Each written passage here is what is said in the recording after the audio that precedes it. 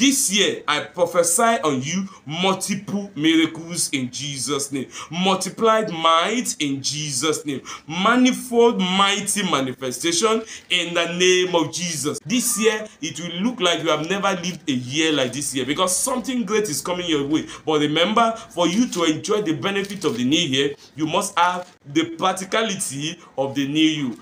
These signs shall follow them that believe. You will see signs and wonders in your life. This year, nothing will hurt you. You will find recovery in your life this year. You will find refreshing in your life this year. You will find revival in your life this year because there's times of refreshing has come. That's why it says to you, you repent of your sin, you forsake your sin, because the times of refreshing shall come from the God Almighty. This year, I prophesy on you multiple miracles in Jesus' name. Multiplied might in Jesus' name. Manifold mighty manifestation in the name of Jesus. God will make you do something you never expected you would do. That's why you need to have plans. You need to have goals. You need to have dreams. You need to have expectation. You need to have yearning. You need to ensure you are reaching great projects this day. And this year, you will find great possibilities in your life, in your family, in your career, in your ministry, in the name of Jesus.